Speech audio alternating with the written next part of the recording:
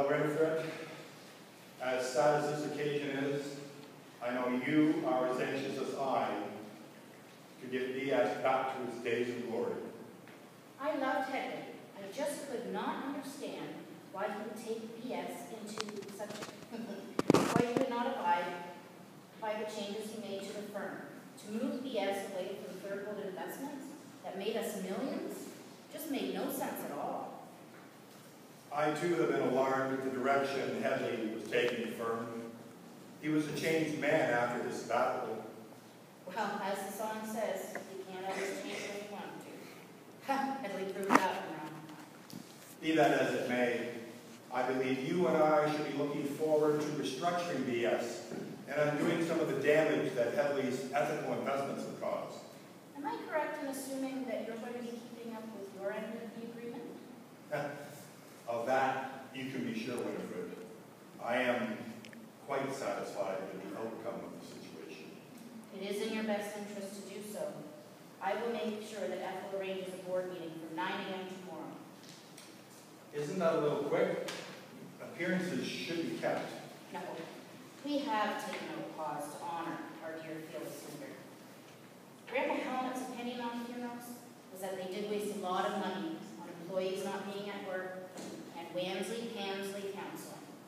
In my opinion, and Grandpa Helmut's opinion, is to work overtime, compulsory overtime. Work the body to the bone and the mind turns off. Beautiful. Yes. My father was a wonderful man. My father was beautiful, yes. My father was a wonderful man. He inspired Hedley to be years ahead of the social curve on local rights for children. The genius of understanding that the most important right for children was the right to sell themselves into indentured factory positions. What a gift. What a gift to give a child to have them use their childhood in such a productive manner, not just for their families, but for the business community as well. Those third world factories were the backbone of BS investing. And I just can't wait to get reacquainted with those businesses. Expect the transition to be quite smooth, I might add. And at least as soon as we take care of any issues we might have with some of the board members. Then once again, I will leave the delicate details in your capable hands. You will instruct Ethel to contact the board members. Absolutely.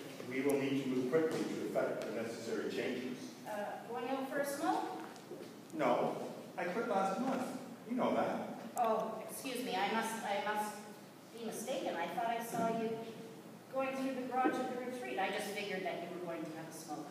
Oh, not at all. I was just cutting through to the kitchen, staying inside under the rain.